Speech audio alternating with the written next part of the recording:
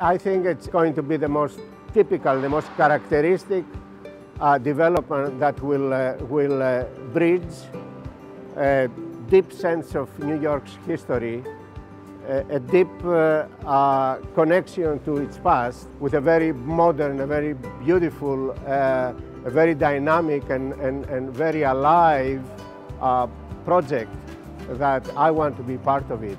What really enticed me in becoming a fanatic about this project is the fact that I know everybody involved in this project, they don't want to just develop an area. They want to develop an area by preserving, the very essence, the DNA of the area, the roots of the area.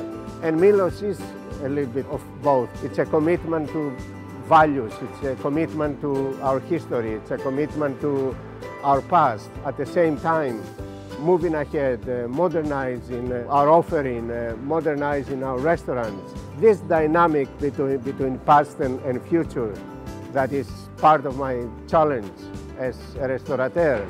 It's also the challenge of the whole development of Hudson Yards. So there is a synergy there of ideas, a synergy of approach, philosophy and mentality. And I think it's a natural fit for me to be there.